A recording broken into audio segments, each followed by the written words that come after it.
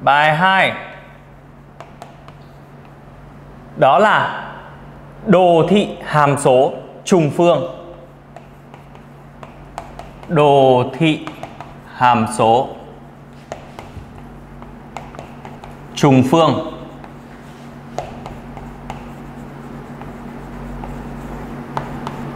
Và cái hàm này nó chính là cái hàm có dạng là y bằng ax mũ 4 cộng bx bình cộng c với a khác 0. Khi đó hàm số của chúng ta nó là dạng hàm trùng phương. Được chưa? Rồi, thế thì cái bài học ngày hôm trước chúng ta đã nói về cái việc là khảo sát đồ thị và các cái bước làm như thế nào, đúng không ạ? Vậy thì ngày hôm nay thầy sẽ không nói lại nữa, mà chúng ta sẽ bắt đầu từ cái việc làm một ví dụ, sau đó chúng ta lại làm bài tập trắc nghiệm. Được chưa? Rồi, vậy quan sát cho thầy ví dụ. Đầu tiên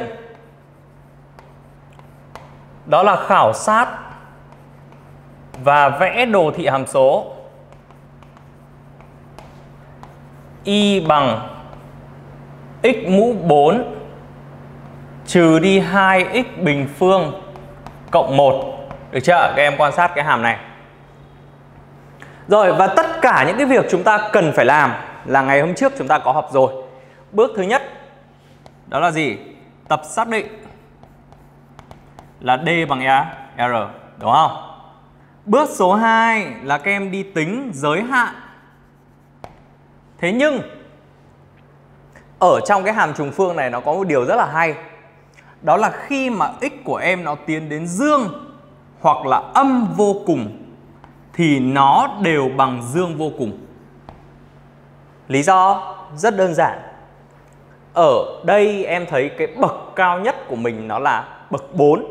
Do đó là dù âm hay dù dương thì mũ 4 lên nó cũng ra dương. Kết hợp với cái hệ số ở đây nó là 1, là hệ số dương, thì kết quả của chúng ta nó sẽ ra dương vô cùng. Được chưa ạ? Bước số 3, các em đi tính đạo hàm cho thầy. Đạo hàm bằng 4x mũ 3 trừ 4x. Và chúng ta lại đi giải đạo hàm bằng 0. Tương đương là gì ạ? Các em dễ dàng các em nhìn thấy. Chỗ này thầy viết thêm một chút để các em quan sát nhé. 4x ra ngoài, ở trong sẽ là x bình trừ 1. Và đến đây các em nhìn vào đây các em biết ngay. Nghiệm là x bằng 0 hoặc x bằng cộng trừ 1. Đúng chưa? Rồi, như vậy mình nhìn vào đây thì mình dựa vào tất cả những cái nghiệm đạo hàm này mình sẽ đến cái bước số 4, đó là lập bảng biến thiên. Đúng chưa nào? Bảng biến thiên. Bảng biến thiên của chúng ta đây là x âm vô cùng, nghiệm là âm 1, 0, 1, dương vô cùng. Và đây là y phẩy, còn đây là y. Tại những cái giá trị này thì cái y phẩy của em nó bằng 0. Đúng không? Rồi, và thêm một cái việc nữa. Tất cả mọi người nhớ này. Đối với cái hàm trùng phương này, bao giờ cái dấu ngoài cùng này của chúng ta nó cũng cùng dấu với hệ số A.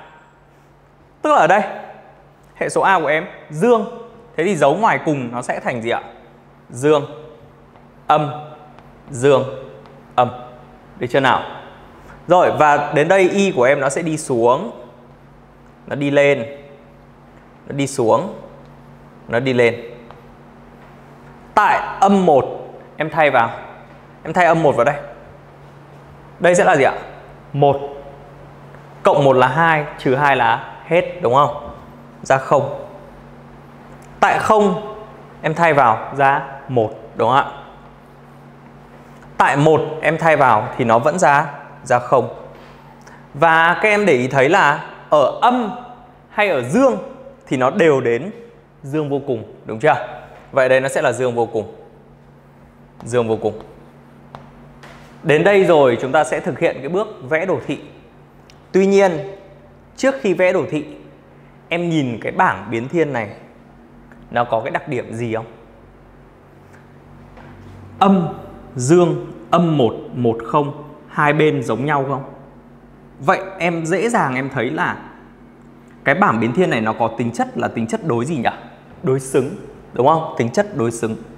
Tại sao lại như vậy? Thì mình hiểu này, cái hàm số này nó được gọi là hàm số chẵn. Hàm số chẵn tức là khi em thay x hoặc là em thay âm x thì chúng bằng nhau. Như vậy em hiểu cái hàm này chính là hàm số chẵn.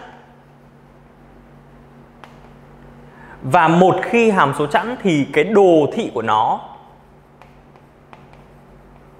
sẽ đối xứng qua trục tung. Đấy là tính chất của hàm số chẵn.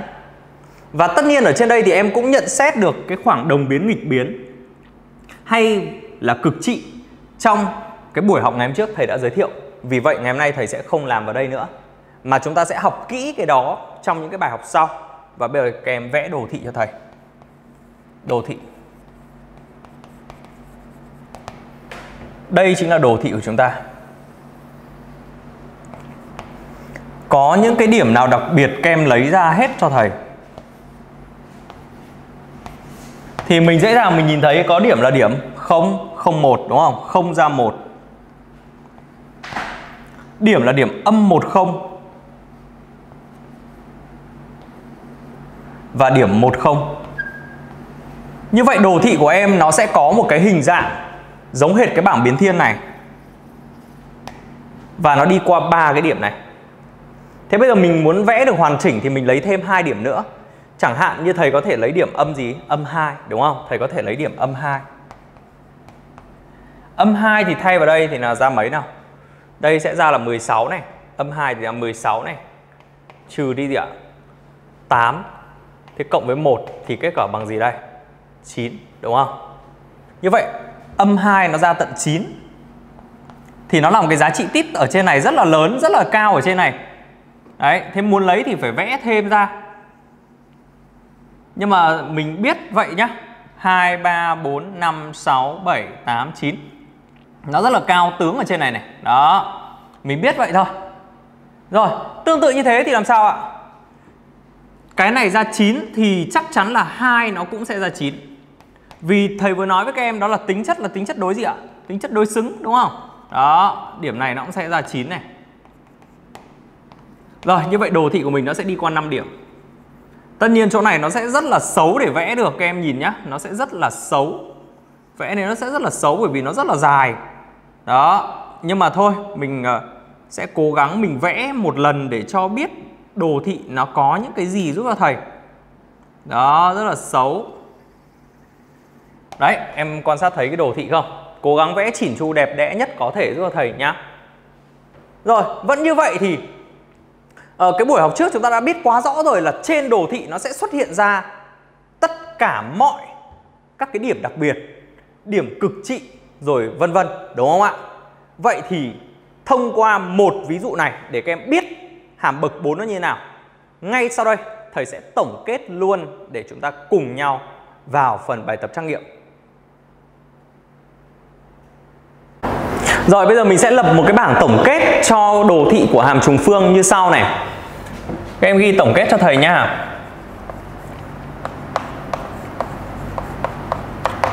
Đó.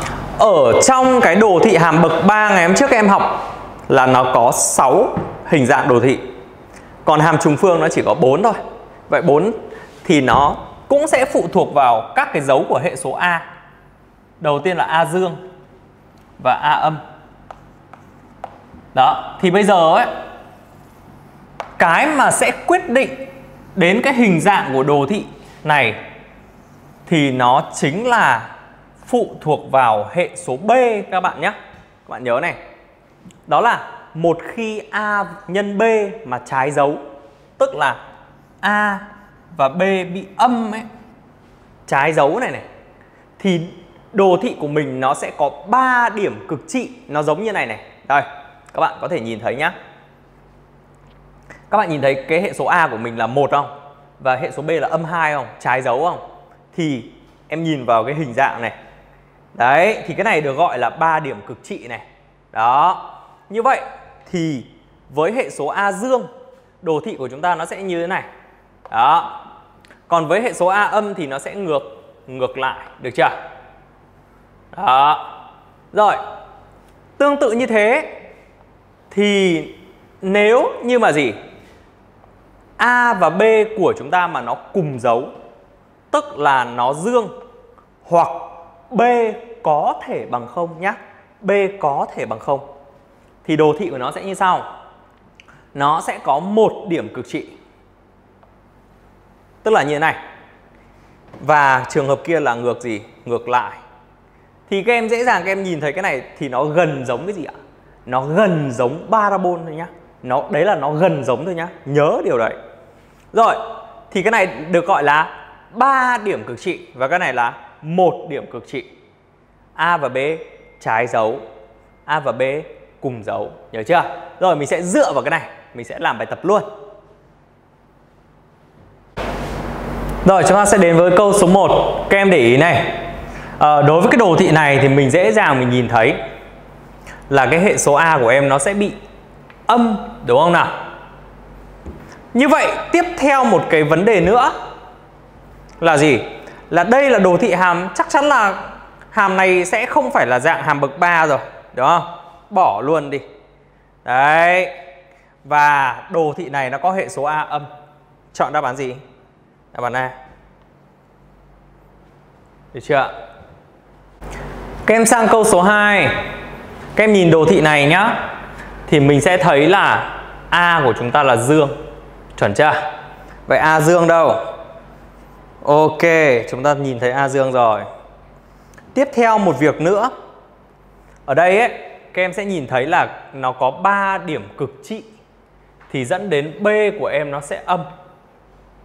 Như vậy A dương B âm, trái dấu mà, đúng không ạ? Đó, nó phải trái dấu. Rồi, và thêm một điều nữa. Thì các em dễ dàng các em nhìn thấy tại x bằng 0, đúng không? Thì y của em, đây này, 0 này, thì đây chính là y. Đó, và y của em bị gì ạ? Bị âm. Như vậy thay 0 vào đây thì nó sẽ ra âm 1. Còn thay 0 vào đây thì nó ra 1. Vậy anh này sẽ bị loại. Nó phải âm cơ mà, đúng không? Đáp án là C cho câu số 2. Tiếp tục cho thầy câu số 3. Nhìn vào đây thì chúng ta thấy là A âm, đúng không? B dương. Vì 3 điểm cực gì? Cực trị. Vậy A âm B dương. Xem nào. Xem nào. A âm B dương, A âm B dương. Rồi, thế bây giờ chúng ta quan tâm đến cái việc là gì ạ? Là em thấy là x bằng 0 thì y của em cũng bằng 0 vì nó tại chính cái điểm này, đúng không? Như vậy thì 0 vào đây thì nó bằng 0, mà 0 vào đây nó cũng bằng 0. Do đó là mình không thể sử dụng được cái điểm x bằng 0. Vậy còn một cái phương án nữa. Đó là gì ạ? Em có thể sử dụng, đó là em lấy căn 2. Tức là em dễ dàng em nhìn thấy có cái điểm là căn 2. Và mấy đây? Căn 2. Đây em nhìn căn 2 và gì ạ? 4, đúng không? Đó. Thì em có thể là thay căn 2 vào đây.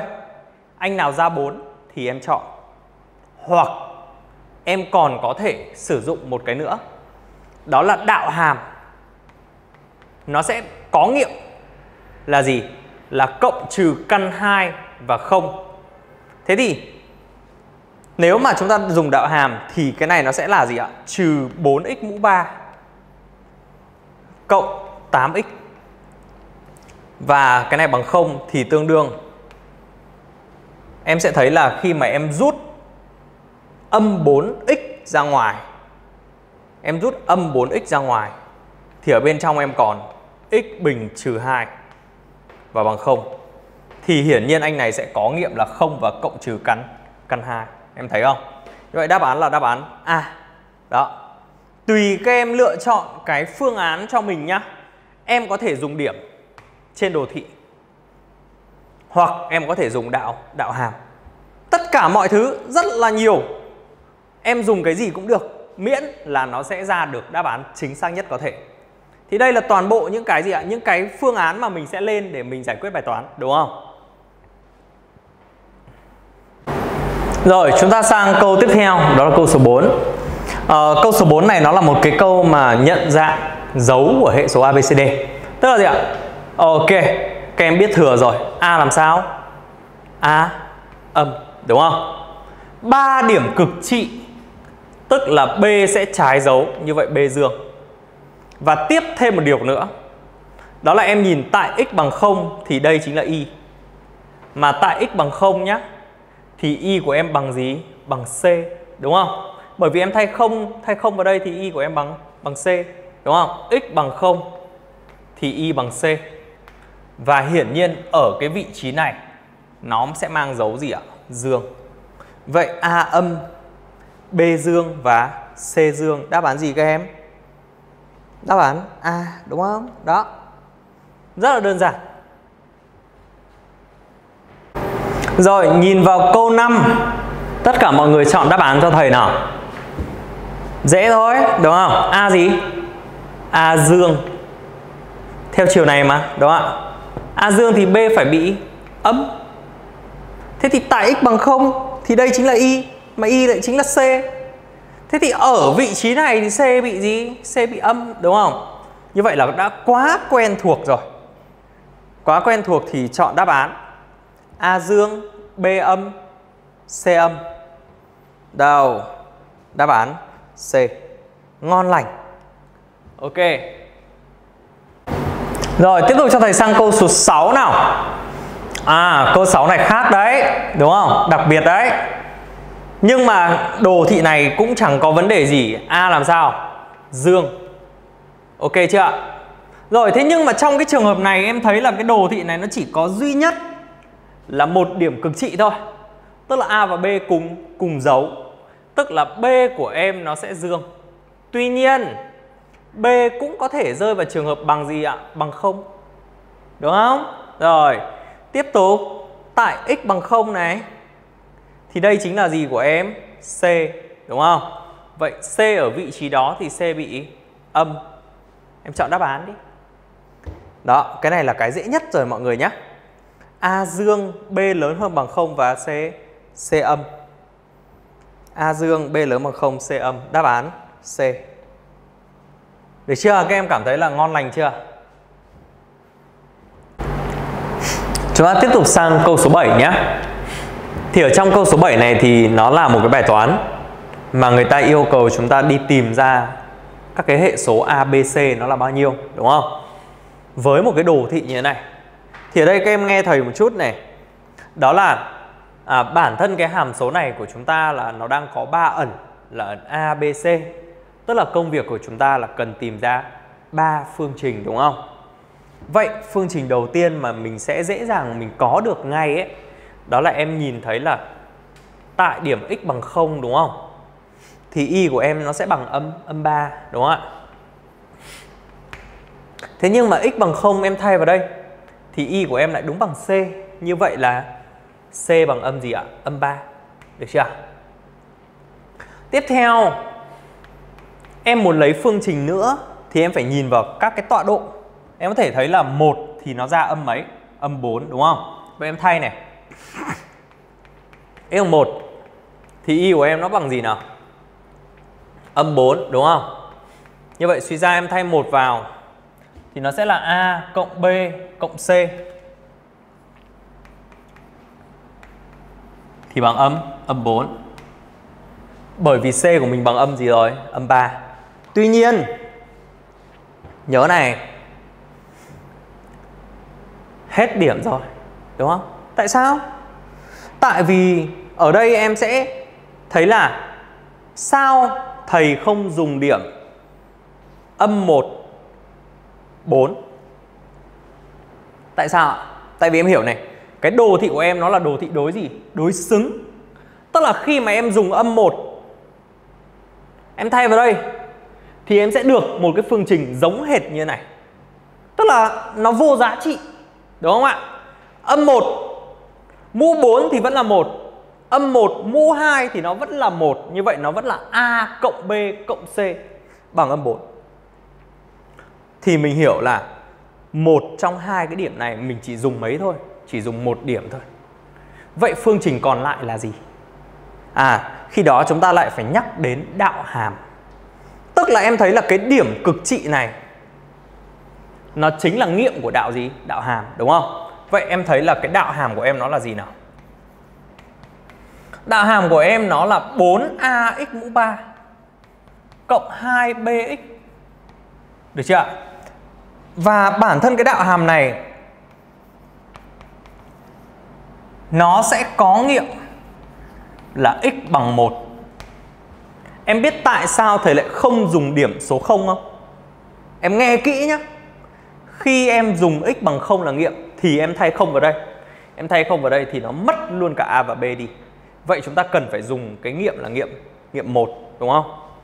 Tất nhiên em có thể dùng nghiệm âm gì? Âm 1. Đấy là tùy các em. 1 trong 2 điểm. Được chưa ạ? Rồi, thay 1 vào nào. Y phẩy bằng 0 có nghiệm là x bằng 1. Vậy em thay vào đây là 4a cộng 2b bằng 0. Và đến đây em sẽ có đây chính là cái hệ của em. Từ đây em sẽ bấm ra ABC nhá. Nào em bấm luôn đi. 1, 1, trừ 1, đúng không? 4, 2, 0. Vậy A của em sẽ bằng 1, B bằng âm 2 và C của em vừa tính bằng âm 3. 1, âm 2, âm 3. Phải chăng là đáp án B, đúng không? Không thể lệch đi đâu được. Đó. Vậy thì thầy nhắc lại một lần cuối cùng cho cái bài toán tìm ẩn ABC trong hàm trùng phương. Thứ nhất, dùng điểm x bằng 0 tìm ra C. Thứ hai, dùng một trong 2 điểm cực trị để tìm ra phương trình số 2. Và thứ ba, dùng một trong 2 điểm cực trị để làm nghiệm của đạo hàm. Khi đó em sẽ giải được bài toán. Và tất nhiên cách giải bài toán này nó còn dễ hơn là em giải những cái bài toán của hàm bậc 3 trong cái buổi học ngày hôm trước.